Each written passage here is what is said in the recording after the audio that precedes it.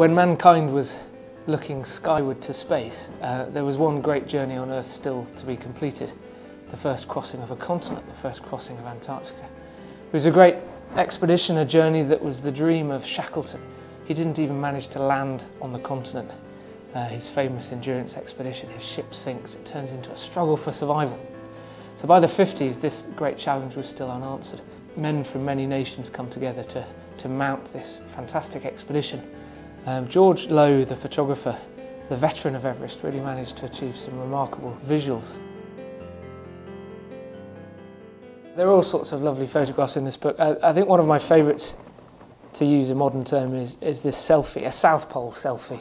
George Lowe finally gets to the South Pole in 1958, January.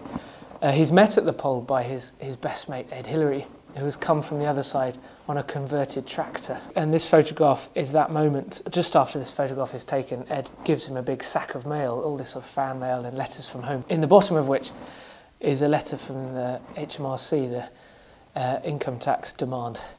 So as well as original photographs, we were able to shoot a lot of the original equipment. So this is a spread of his photographic case. It's a battered leather case that he actually ran over a few times. At night he'd sleep with his cameras so they wouldn't freeze. Sometimes he had to thaw out his cine camera over a primus stove. So what's nice too is not only do we have all of the shots from the actual journey itself, but before the journey they overwintered in a hut, spent 4 months in total darkness during the polar winter. And during that time, George is processing and developing many of his photographs. There's a lovely shot here of Gordon Haslop, the pilot, getting to grips with a woman that they've cut out from a magazine, kind of early Antarctic Photoshop.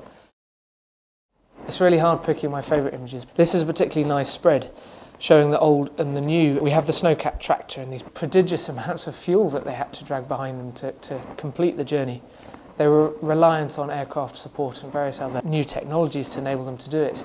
And I think that's one of the reasons why a lot of people sometimes say that this expedition didn't quite have the heroism of say, Scott and Shackleton, and I would argue against that. Antarctica is the coldest, the windiest, the driest, the most desolate, a land of superlative difficulties. So this was, despite being quite technologically advanced, was still very much a story of hard effort and labour across a very hostile environment.